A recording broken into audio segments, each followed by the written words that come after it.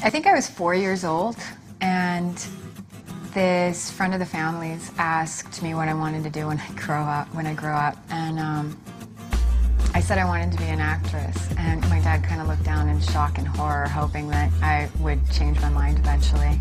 Hi, my name is Stana Katic.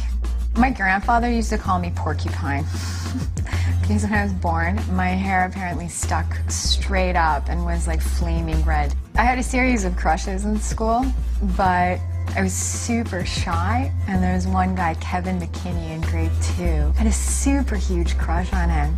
I could never admit to it, and so instead, the easiest way to express it was like arguing with each other.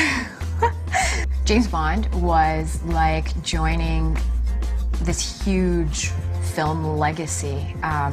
So many of the people that are working on that film franchise are family and have been there for generations. My cocktail of choice right now, the truth is I'm exploring bourbon a bit. So bourbon on the rocks.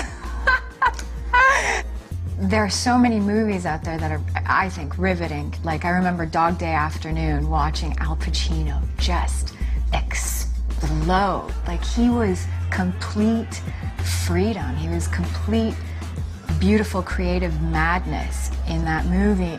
I love Frank Miller.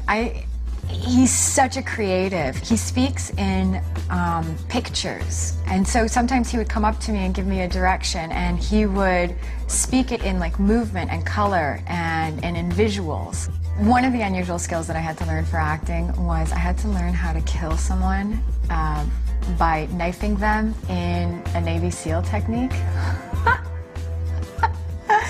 I'm sorry, I'm laughing because while I was training for this, I was like, driving around downtown LA, flipping this butcher knife around, like listening to music, singing along, waiting at a stoplight, and there's this like Hummer stop next to me with like tourists. And I remember I like stopped for a moment because I felt like somebody was looking at me, and I turn over and there's like 4 guys just like mouths gaping, staring out their windows like, what is this crazy chick with the butcher knife doing in the car? Speaking of happy endings, thanks for saving my life. I was just trying to avoid paperwork. Make a pretty good team, you know. Like Starsky and Hutch, Tango and Cash, Turner and Hooch. You know, now that you mention it, you do remind me a little of Hooch. Let me talk about one thing about Nathan's and my camera chemistry that everyone seems to be so riveted by. I don't know that you can force that kind of thing. I think that there has to be an element of it already there. I think it's one of the most amazing professions in the universe, in the world, because it asks you to live life as fully as you can possibly live it. You're asked to be aware of all of your senses constantly, and eventually, hopefully, bring that to a character, to a role. It's a wonderful opportunity to go and explore life and have an adventure of it, and to just really live it fully, if that makes any sense.